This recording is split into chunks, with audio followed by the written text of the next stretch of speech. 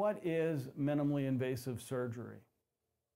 With any surgery, the surgeon is going to have to make an incision in normal tissue and go through normal tissue to arrive at the area that needs to be repaired.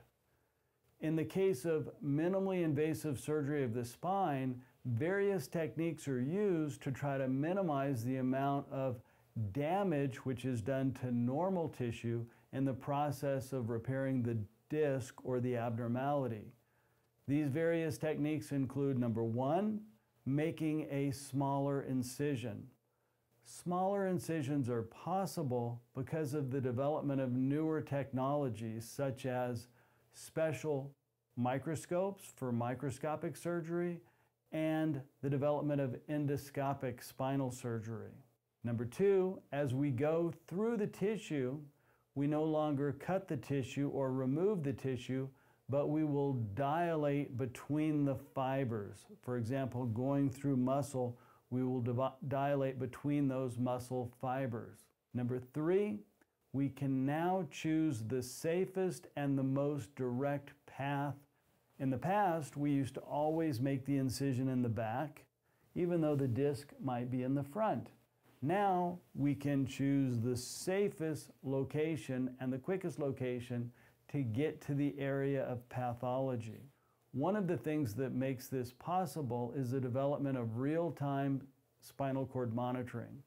Spinal cord monitoring is a machine that maps out the health and location of nerves, allowing us to choose some of these various other paths. The development of specialized robots has advanced minimally invasive surgery because, number one, robots always know their location in the human body, which is especially important when you're dealing in very minute and small areas or small incisions.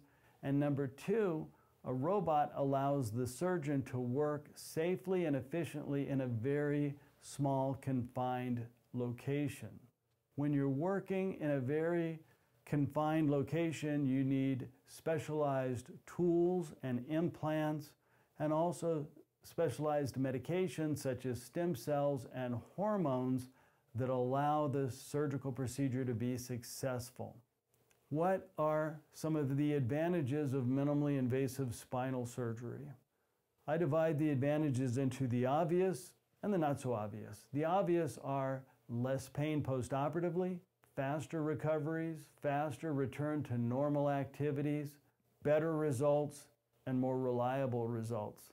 Some of the not so obvious advantages of minimally invasive surgery include, number one, we use the same size incision on everyone. Doesn't matter how large the patient is. So this has remarkably expanded the number of patients that would be candidates for surgical procedures.